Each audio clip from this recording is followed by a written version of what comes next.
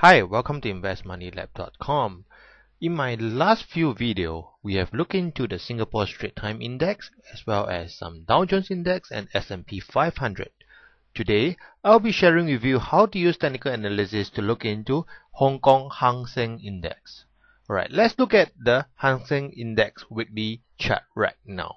Right, so this is the high that we had end of last year in November, and ever since then the market has been going downtrend, and you can see that there is a lower low formation and lower high, and then it's now again going down as well, and there is another low formation again, but lower high likely they'll be formed, and I think that will continue the current downtrend as well.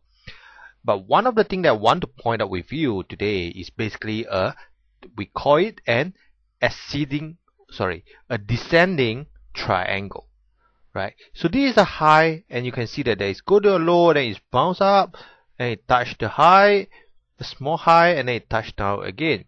So these two high actually you can form kind of a draw a trend line. You can see that there is actually a triangle formation with a support line here, right? So after breaking this descending triangle, my prediction during that time, I think it was near about August period, right, that the market can actually retrace or dive down all the way to approximately at the